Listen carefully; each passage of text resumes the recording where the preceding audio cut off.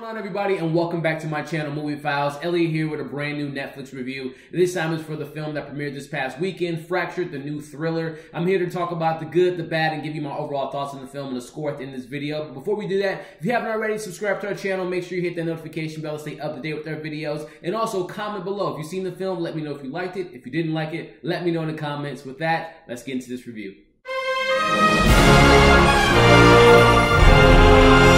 The basic premise of this movie is you have a couple that's traveling, doing a road trip, and they stop off at a gas station. They have a 6-year-old daughter. She unfortunately falls in this kind of construction site, breaks her arm. The mom and the dad take her to the hospital. They do an MRI. The mom goes with the daughter in doing so, and they become missing. And then the dad is looking for them in the hospital. That's kind of the basic premise. So starting off with that premise, starting off with my positives there, I like that idea. Because I don't know about you all, but for me, I'm kind of creeped out about hospitals. What's behind that door? What are they doing here? Are they diagnosing the right things, the wrong things, all that different stuff? So that the premise, first and foremost, kind of got me engaged and really interested in this film. And I thought that the director really did a good job of creating that sense of what's really going on with this hospital. Is what Sam's saying as far as what his family's missing is true, or they, doing something behind the scenes? It really kind of did a good job of creating that sense of tension and sense of mystery around this hospital.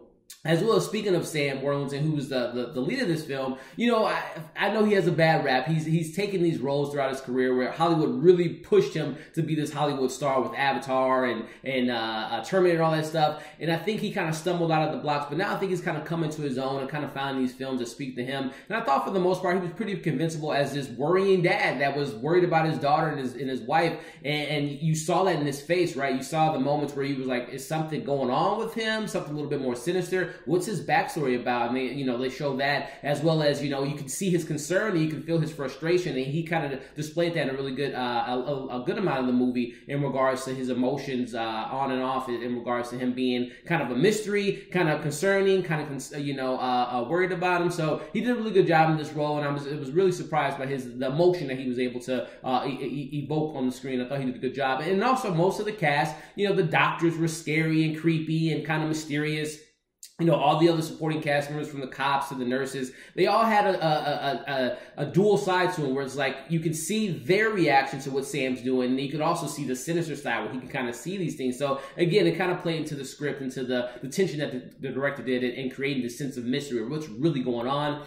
So jumping into the negatives of this film, here's my biggest thing with this film is it's very predictable. I mean, literally within the first 10 minutes of the movie, you at least for me and Morgan were watching this movie, was like, oh, okay, we kind of know where this is going. In the film, throughout the film, they try to throw in these they try to throw you off. They try to make it seem something different than what it actually is. But then when the ultimate reveal comes about, me and Morgan were just like, yeah, we kind of figured that. And I think that kind of happens because when certain things happen in the film, without giving too much away, it made it very obvious kind of what happened. And they did something else later in the film that was just like, there's something that happens, and you're like, okay, this is a recurring thing, and it kind of leads into what happened, and when the reveal happens. So predictability was my biggest issue with the film, as well as there were moments within the story where there are some highlighted moments, again, with tension, and like you're frustrated for the character, but then it's just like they throw in these kind of curveballs that just kind of defeat the previous scene, and it just kind of became a little bit repetitive at times and unbelievable at times as well. So at the end of the day, my biggest problem with this film was just predictability. I wasn't on board with the whole film just because I figured out what was going on in the first 10 minutes. So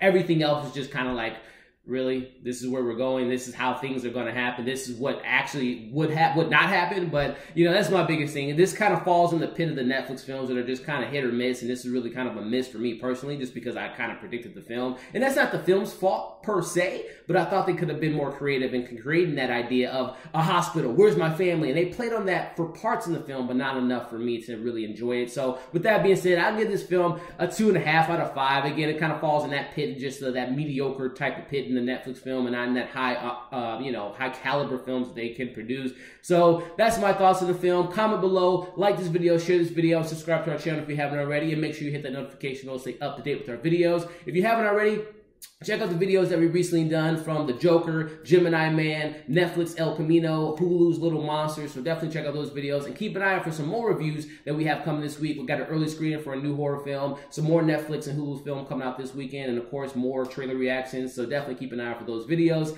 Thank you for watching this review, and we'll see you on the next video.